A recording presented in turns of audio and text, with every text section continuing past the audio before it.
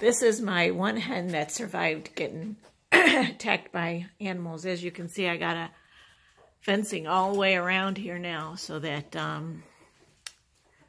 the wild animals can't get in here. I think what happened is, that's my gate to get in. A raccoon got it in the hayloft up there and then squeezed through above this railing here and got in here and killed my chickens. And then I got, so I had to get some more baby chicks. And they're hiding back here. Hey, chickie chicks. So I'm out here today and I'm cleaning. I gotta clean this mess up. I'm able to walk and function today pretty good. So this is my chore.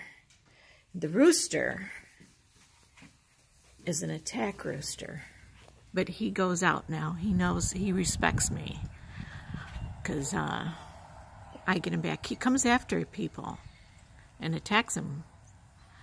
Sophie, what are you doing out there? You better come back in. Yeah, you better come back in here with me. She got out of the house with me. I don't like to let her loose because she runs around. Come back in the barn with me, girl. But the rooster's so pretty. Come on, hen. You need to come down off your perch. There's my baby chicks. I have to give them their little food. And that's the food for the big chickens. That's their water.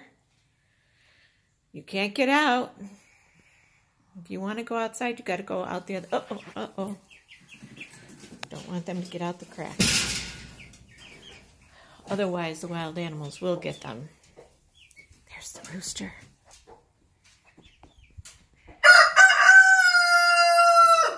Yep, that's what I hear every day in the morning.